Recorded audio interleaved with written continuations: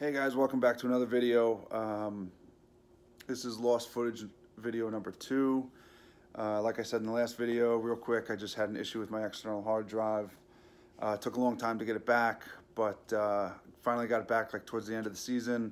I was still making videos, so I figured I'd save this for like midwinter when there's nothing else to do. So here it is, go check it out. We start on the south side of Montauk at Ditch Plains. Around noon, we switch over to the north side and meet up with my buddy Dan, and that's a pretty good trip. So we have a lot of fun. So check it out. Let me know what you think. Hit that like button. Leave a comment. Let me know what you think, and hit that subscribe button. We'll be fishing pretty soon. All right, so we got a funky new rig we're using today. See what I did there? We're using a half-ounce funky bucktail, all pink, with a 4-inch swimming mullet. And we have a 1-ounce funky bucktail with just a 5-inch forktail. I'm not really sure. I got these at Kmart one day when I was grocery shopping, so haven't used them. So we're gonna put them to good use. So we're gonna go scented and unscented. Give it a shot. See what produces.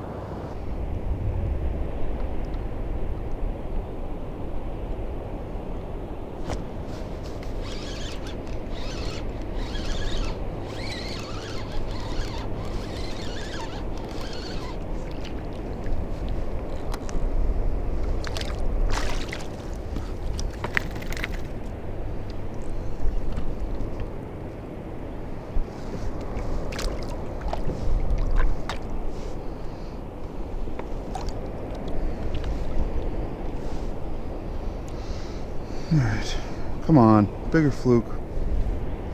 Come on, big fluke. Big fluke.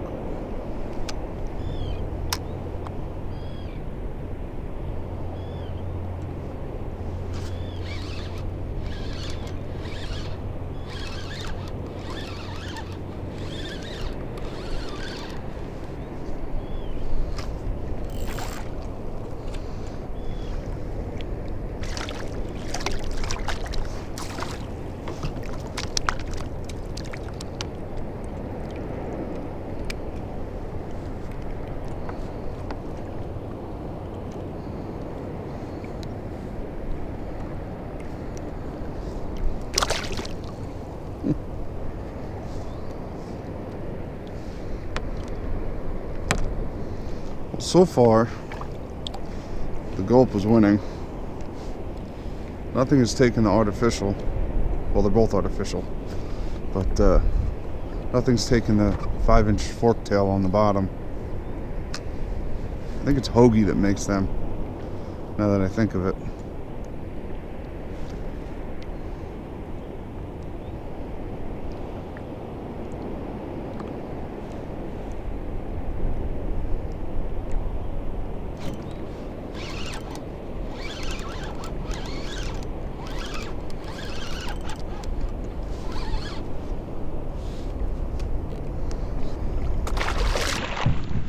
Whoa! See that shit? Woohoo! Bucktail came within like inches of my face. Like cat-like reflexes. Had a couple close calls with bucktails like that. Luckily I've missed them all. You hope just the head of the bucktail hits you, not the hook, but most likely if you get one, you get the other.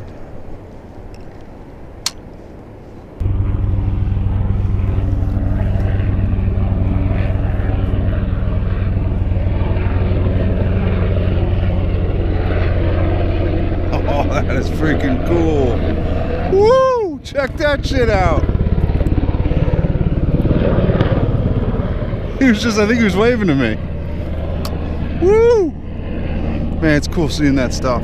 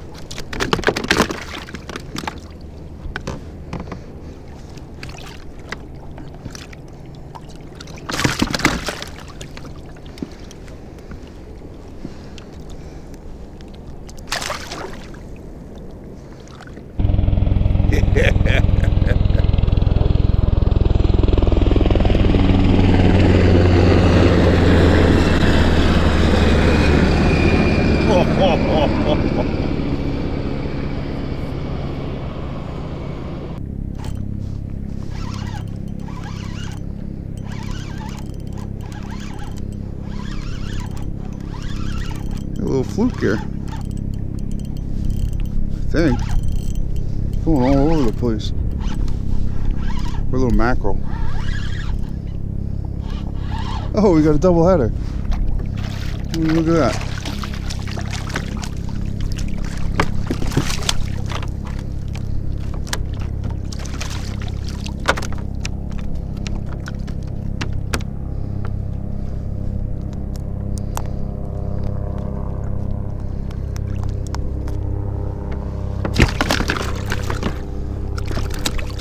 Thanks for holding.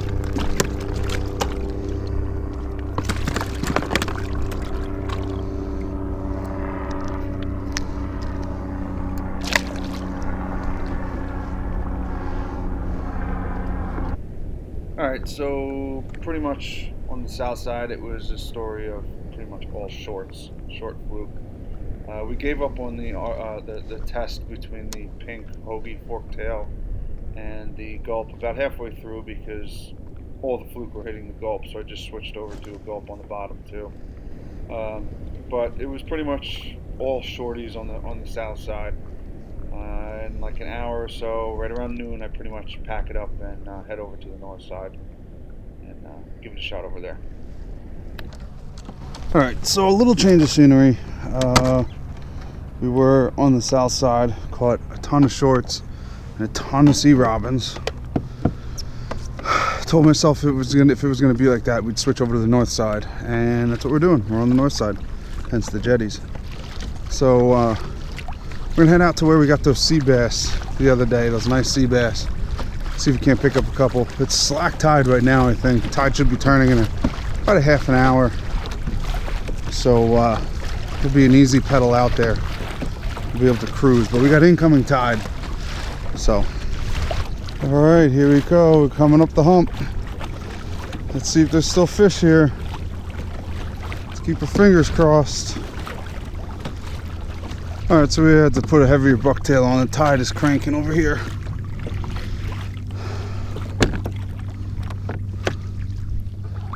Should be about slack soon, I would think. But still the outgoing. So we went up quite a ways. Do a big long drift. See if we can't pick up a couple of fish per drift.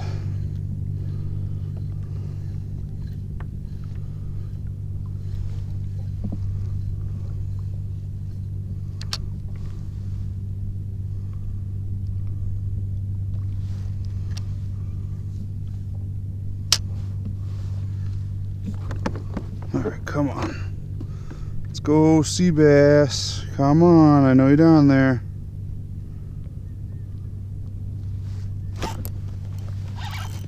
Oh,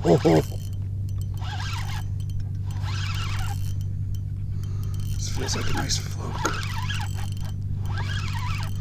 You know it's nice when it's turning the kayak.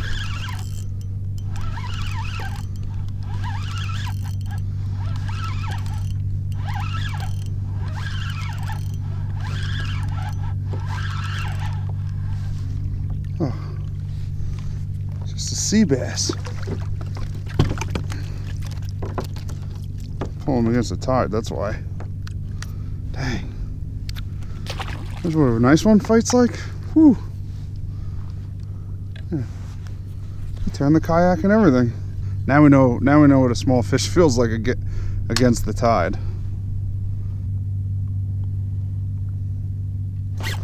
Oh, just got slammed.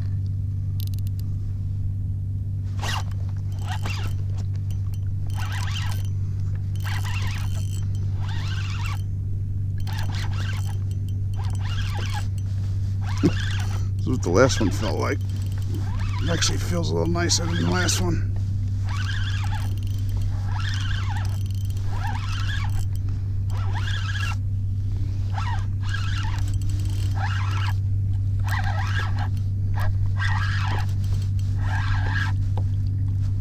Oh yeah, that's a keeper.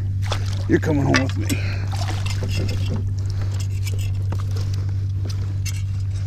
Woo! The north side was a good move, baby.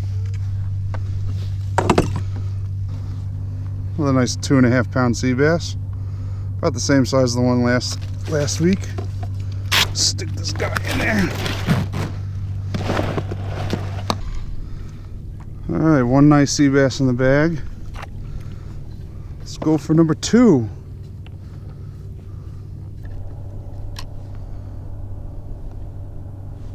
Oh, we missed him. Missed him. There he is.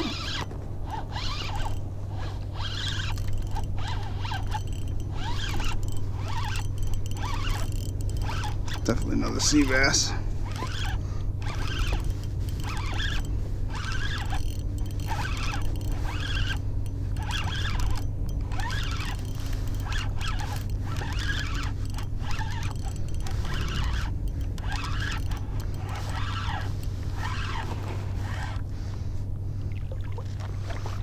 Oh yeah, keeper.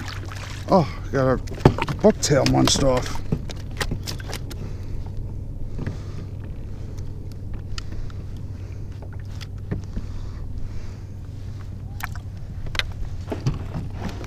Two nice sea bass. All right, guys, sweet. 2 drifts, 2 really nice keeper sea bass. Both are easily over 2 pounds. We're going for number 3. We're going for a limit. So maybe this one we'll be a little picky with. This one will, if we catch it a smaller one, but a keeper, we'll throw it back, or maybe we'll keep it on the stringer, because the fish stay alive on the stringer for a long time. So maybe we could, you know, do a couple drifts, see if we could pick something up the same size or a little bigger. And Dan should be getting out of here soon. I'll be limited out on sea bass. I hope he gets his limit.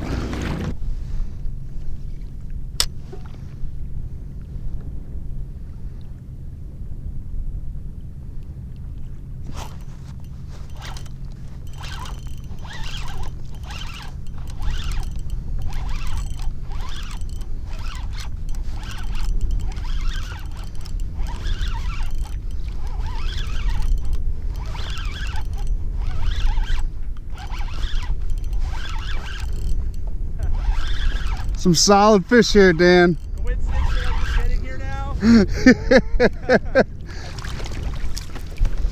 I got 2. Right there. I'm gonna toss this one back, I think. I got 2 nice sea bass up to like 2.5 pounds already. 3.5? 2.5. I'll take it. Hell yeah. I'm gonna move, yeah, you know what? It's your lucky day, buddy. Not if he's on the end of my line. Not on my line. Well, I got 2, so I told myself I'll be a little picky. How you like that cooler bag? I love it, man. Did ice stay pretty icy in there? Yeah, pretty good. I put a whole bag of it in there this morning. Yeah. And I probably have a third of a bag left. Oh! There we go. Oh! Damn, we got him now. Oh! You drop back down and he comes right back to it. This has happened last time. Yeah, it felt like a sea bass. He's back. Oh, I missed him.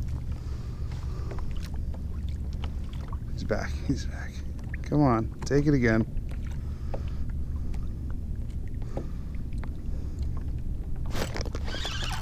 Oh yeah.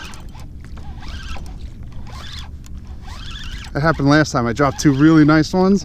Dropped right back down and they picked it up right away.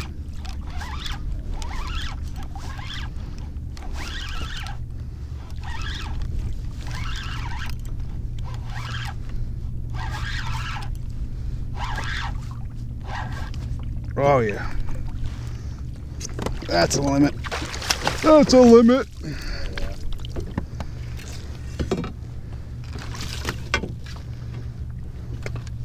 Damn, dude.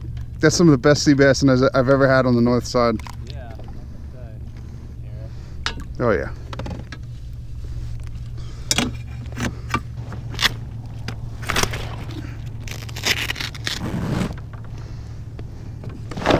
We're gonna put a gulp on, but we're gonna put a 5-inch.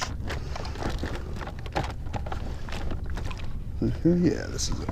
I'm gonna put a 5-inch grub on rather than the small ones. See if we could attract a nice fluke or something. Not grub, 5-inch swimming mullet.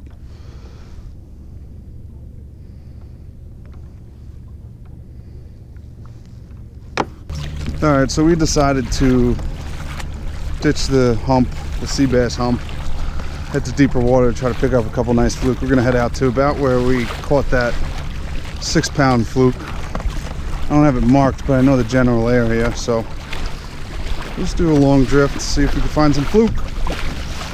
This reminds me of it. Last year, it was probably the same day you got your big fluke. It was the day before the season closed. I got a sea bass that was about this big, but I snagged it. Oh, this is a fluke.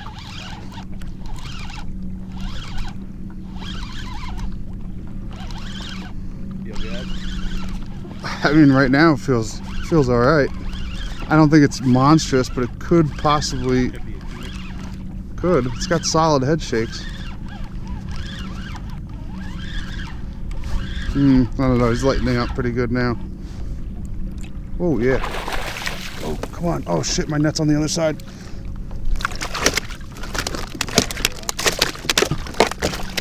Might be. I'm not sure. No, he's a 1/4 inch shy. We'll see you next year.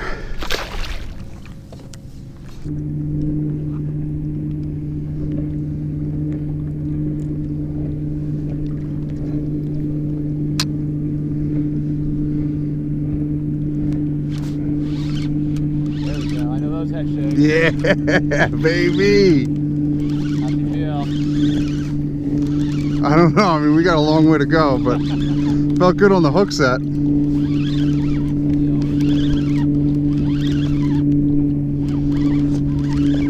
Feels good still.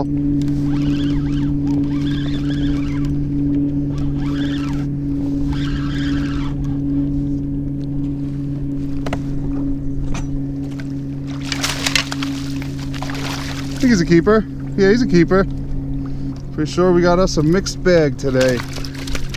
It'll blow my mind if he's not a keeper. Oh! What are we looking at?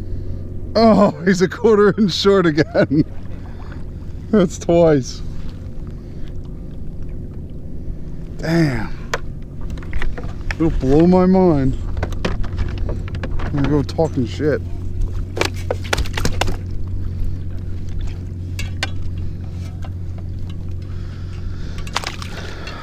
Damn. All right, guys, that's a wrap. We're gonna head in. Had a good day. Started on the south side, launched a ditch at like 5:36 in the morning. Caught a shit ton of short fluke and sea robins, and I told myself, you know what?